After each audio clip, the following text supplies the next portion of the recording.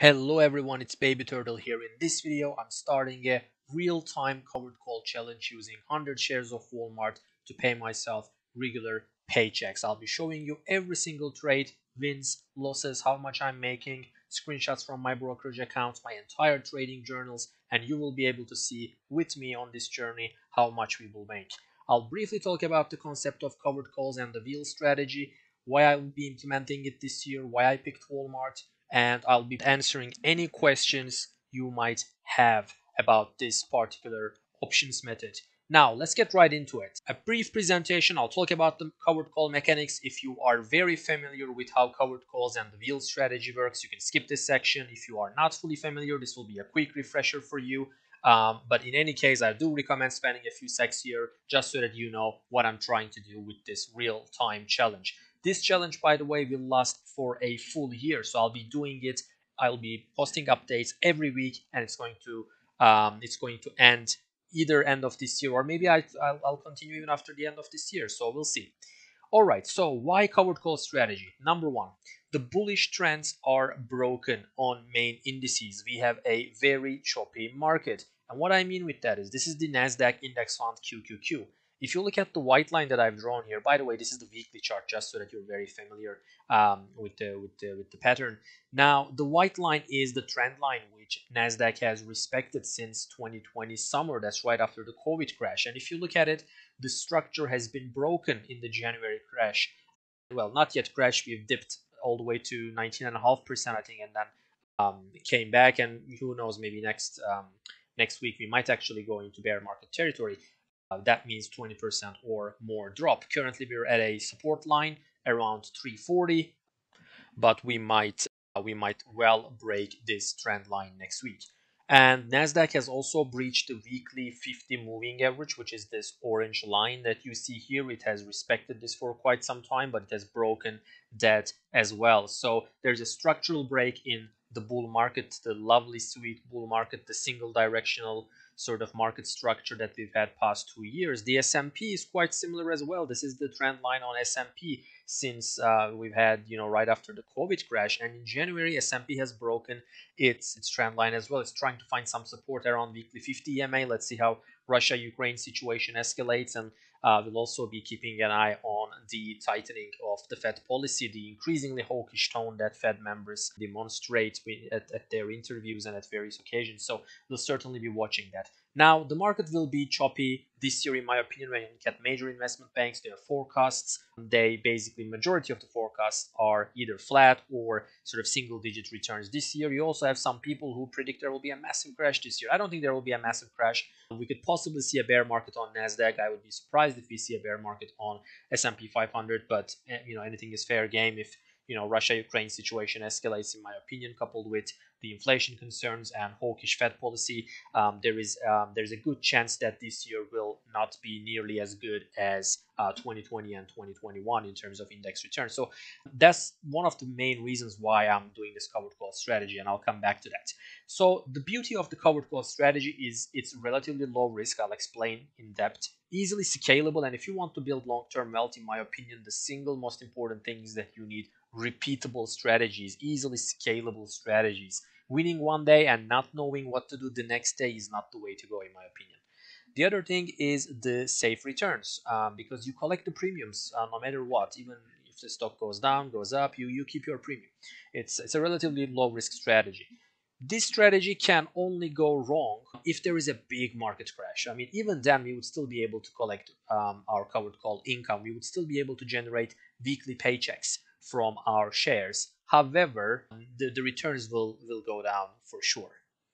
The other major advantage of this strategy is that it is very low maintenance. And if you work full time like I do, that's great because you can just spend a few minutes per week, literally a few minutes per week, not more than that, and you can replicate this challenge every week and pay yourself regular paycheck. So that's the other beauty of this strategy. Now, what makes a good covered call candidate? That is very important. Unfortunately, this is what most people get wrong. I've observed even some of the experienced people picking wrong stocks for covered calls. And the single biggest favor you can do to yourself as an investor is to pick the right stock to begin with ahead of your covered call strategy. That is the single most important thing. I have a blog. As you know, my channel is new, so is my blog. I'll be putting some really critical information there regarding my strategy, some really helpful stuff. It's currently, I'm developing it, but there is already some really good content. So it's babyturtleinvesting.blogspot.com. You can go check it out now. And here I described in detail what I look at when I identify my covered call targets and why I picked Walmart. We talked about the choppy markets piece already. We're looking for stocks that have range bound behavior, and that is what most people get wrong. Here I compare Tesla and Walmart as a case study, but the gist of the story is this is Tesla chart. You can see that Tesla is a stock that really has strong momentum in either way. It's a stock that can casually move 20-30% in either direction. So that's absolutely the last thing we want when we pick our covered call candidates. Stocks like Square, stocks like PayPal, stocks like Tesla are not well suited at all for covered call strategies. The last thing we want is high volatility. We want to be able to collect our returns, our covered calls, without the stock making big moves. If it drops too much, our covered call returns would dip. If it goes up too much, then our shares will get called. We don't want either of them. We want to be able to generate our rental income, our covered call income, as our shares gain value very slowly. That's essentially the gist of this strategy, because that way you can gain both from the shares and the covered calls, and we will examine that in detail. Here you see the Walmart chart, and I've basically marked the channels here. Walmart is a great covered call candidate from a TA perspective because it has established a really nice channel, as you guys see here. There is strong support around sort of 134, 133 level, as you guys see, which it has breached only once in a long time, and it has very strong resistance around 144 level as well. So the channel bound behavior is very important when you pick your covered call targets. That's unfortunately what some people miss. It's very important to understand this bit that I'm marking right now. Tesla can be a much better stock or company than Walmart, and it can even get you better returns, but that does not make it a better stock for the covered call strategy. So that's something you really need to understand well. Now, let's look at Walmart from a fundamentals perspective. Now, it satisfies nearly I think all technical requirements actually that I've outlined in the blog. And most importantly, it does demonstrate that channel bound behavior that we've looked at. It has 48 years of consecutive dividend growth. I mean, what more can you expect? It has consistent gross margin levels for over 10 years at around 25%. Now, this is very important because what does this mean? This means that it can easily pass on the increasing costs on to its customers. So we know that this year inflation is going to be a big problem. It's at record highs, 7.5% in the US, 5.5% in the UK. But the beauty of this is that for Walmart, that's not a big problem. Walmart is, because of the margin situation, as I've just described, it's therefore considered to be a safe haven investment. And in a challenging year like this, where most forecasts are either slightly bullish or flattish on indices compared to last year, I think this is great. So this is exactly the kind of investment that I want to hold this year. This is no longer 2020, where every single tech stock with crazy high PE and little to no profitability or even no revenue can just keep going up and up. This is not a year where you can just buy any stock and it goes up 20 to 50, maybe 100%. That was 2020 and 2021. That's over now.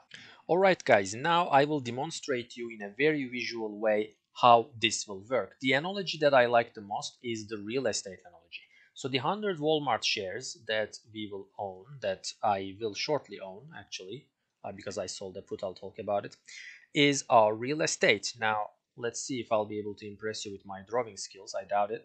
But let's see, we paid $139 for Walmart, which is slightly above its current cost. That's the strike price of the put I sold. I'll come to that in a second. That means that we're deploying a capital of $13,900. So that is the capital we're deploying towards this trade. Then we will have rental income on our property. The first one will be our covered calls, which I abbreviate as CC. In my case, I will collect these on a weekly basis. Then we will have our dividends, which is also a regular income stream. The difference being dividends will come on a quarterly basis, and we will collect income. We will generate regular paychecks, if you like, from our dividends and covered calls. And covered calls will be our primary means of collecting regular income from this trade. And let's say that we get $50 covered call premium. We will look at the options chain shortly, so we'll see how much we will get. But let's say we get $50 rental income per week, which is a little on the conservative side, as you will see. And Walmart pays $55 dividends per quarter, meaning that it is 220 per year is the amount of dividends that we will get. Now, combining these two, it comes down to an annual income of $2,600 from covered calls, 220 from dividends, and in total we are looking at 2,820. Of course, we can also gain from the rise in the real estate price, or in other words, the increase in the 100 Walmart shares. But for simplicity, I am assuming that 100 shares of Walmart will be trading at 139 at the end of this year, just like it is now. I'm being slightly conservative here. And that brings me to a total, for the demonstration purposes, I'll be looking at different scenarios shortly, but that brings us to 2,820 as a potential full year income from this play. Now that means 20% return on the capital we deploy. So considering that we would have deployed $13,900, the difference is 20%. 20% annualized gains is not something to underestimate, guys. That is a lot higher than annualized average returns of S&P 500 and Nasdaq. That's higher than how much Warren Buffett makes on average terms per year. 20% annualized returns is great. But in my scenario modeling, which I'll show in a sec, I was even on the conservative side. I assumed even lower metrics, and I'll demonstrate to you what that means. Very quickly, before we move into the scenario modeling, here we look at the option chain for Walmart. So this was from Friday. So as you see, the price is slightly below 139. I'm looking at covered calls for next week, and that's why I'm looking at calls section now. You can ignore the puts, and that is for Walmart, obviously. I will tell you how I read this options chart. Now, the single most important Greek we have is delta. If you're not familiar with delta, that's totally okay. It has two conventional descriptions. One is that it is the movement in the options price based on a $1 change in the underlying price. That's like the textbook definition. However, for our purposes, for covered call challenge purposes, the most important definition of delta is that it is the probability the market assigns for a stock to hit that level or higher in case of calls by the time of expiration. So what that means is that if you look at these call strikes, which is 141, 142, the market is giving 23% and 31% chance, respectively, for Walmart to be around, at 141 or 142 or higher in each case, respectively. So the market is pricing 31% probability for Walmart to be 141 or higher by February 25. Similarly, it is pricing a 23.6% probability for Walmart to be 142 or higher. As you see, as the strike prices go up, the delta decreases because the market is assigning lower probability Walmart to hit these much higher prices just by Feb 25. And when we pick our strike prices, this will come very handy. I will typically be looking at 20 to 30% delta range, and that in this case corresponds to 141, 142. Now let's bring all that together. I've made a scenario modeling here looking at three different scenarios. The first one is our worst case scenario, which assumes that we collect only $20 per week. Now if we go back to the options chain, we see that if we go for a 20 to 30% delta, it corresponds to a 60 to $90 weekly income, and multiply that by 4, so you're talking about really 200, 300, maybe 200 to 400 range. But I'm really being conservative here. I'm assuming that I will only collect $20 weekly income. So that's only, I would collect that low of an income from covered calls only if Walmart dips too high, because then I would be selling far out of the money calls and receiving lower premiums. So that is my worst case for a reason. Now dividends are stable across the board, and that's what is beautiful about the dividends. You get that money irrespective of how the rest of the covered call mechanics plays out. If you go back to if you go to Walmart investor relations section, you can see, you might want to visit this page yourself if you take on this challenge, but it pays about $55 as you guys see here. Now the base case is again very conservative. I like keeping my base cases conservative. I like to plan for the worst and hope for the best instead of other way around. I'm assuming I will collect only $35 weekly income, so that's very low compared to where things are now, and that already assumes that the market will dip hard to for us to collect just $35 weekly income. But I like to be conservative. I like to be on the safe side. Dividends are the same, and in total that leads to a 2K return per year.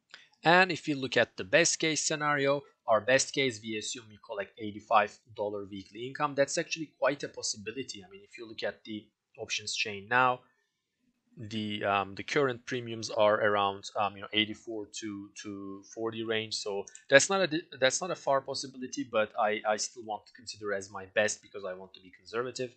Dividends are fixed, and we also assume that we will gain from the appreciation of the stock value, the appreciation of um, where is our drawing, the appreciation of the price of our real estate basically. So we assume that we will make returns from that item as well. All in all, that leads to about 7,200, slightly above 7,200, with an amazing 52% return on capital. Now, is that a possibility? Can we make 52% per year? Yes, we can, but it is not the highest. I would like to stick to my base case, which is conservative. I would say it is a somewhere probably between the worst and base, but I like making my base cases conservative when I start new investment cycles. So 15%, I'm totally happy with 15% this year, considering how choppy the market is and how 15% is significantly above annualized average returns on S&P 500 or even Nasdaq, depending on the time period you're looking at. So I'm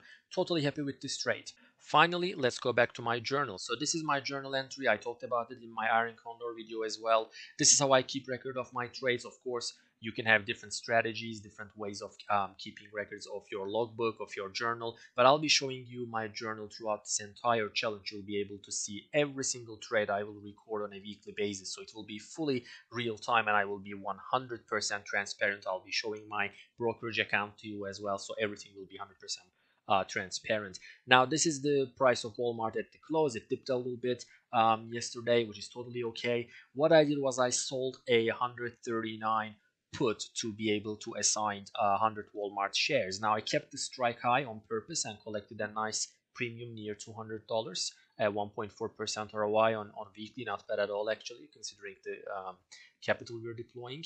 And hopefully I get assigned 139 shares next week. I need Walmart to be below 139 next week, which I think it can be, because it's currently at 139, and next week we will have the potential escalation of Russia-Ukraine situation, and we might possibly have some more hawkish comments on the Fed side. So hopefully I get assigned, but even if I won't get assigned, I'll be keeping a nice premium, and I will sell another put. And I think in 2 weeks, sorry, time, I'll be starting the cover call side of this journey. Sometimes this is referred as the wheel strategy as well. It will shortly become a covered call strategy for us. Basically, the moment I get assigned my 100 Walmart shares, it will become a covered call strategy. Hope you guys like this video. This is it for now. I've given you a lot of information. I've thrown a lot at you guys in this video, especially if you are not very familiar with options. But please do leave a comment and subscribe if you found the content helpful. I will answer any questions you will have in the comment section. We will be creating our weekly paychecks using 100 Walmart shares, and I'll be, as I said, my take. Transparency and honesty very important in my channel. I'll be showing all my trades to you real time from my brokerage account, screenshots, and my trading journals, and we will see where this journey will bring us in a year's time. Thank you so much for watching. Please don't forget to subscribe if you like the content, and you might want to check out my blog as well, which I put the link below. And thank you so much for your time.